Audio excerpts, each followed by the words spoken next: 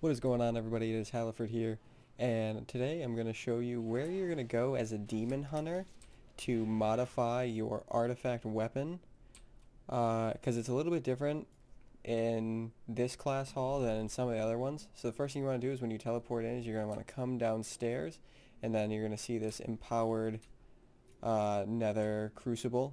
And if you go to the right, you're going to see the cursed forge of Netherism, something like that, whatever.